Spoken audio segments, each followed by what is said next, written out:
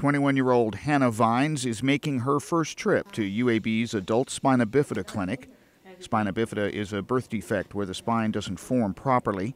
There didn't used to be a need for an adult clinic for conditions such as spina bifida or Down syndrome or cystic fibrosis. It used to be people with these conditions didn't live to adulthood.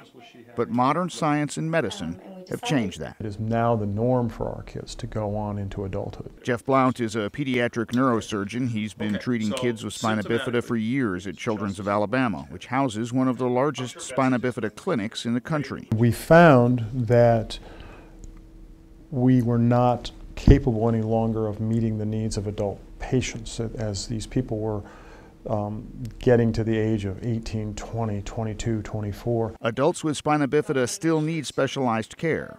The problem was there was no place to turn. And I graduated to the edge of the cliff. Here you go, off you go, and handshake and good luck. Enter UAB, where rehabilitation physicians were meeting some of the needs of some adult patients.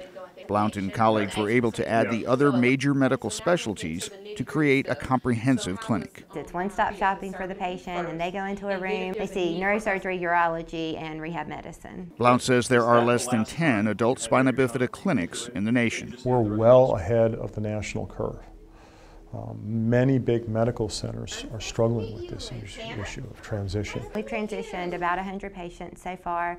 2011 was the first year that we actually transitioned more patients into adult care than we had new babies being born. I think it's been beyond anybody's expectations as far as how rewarding the patients have found it. First-timer Hannah agrees. I loved it.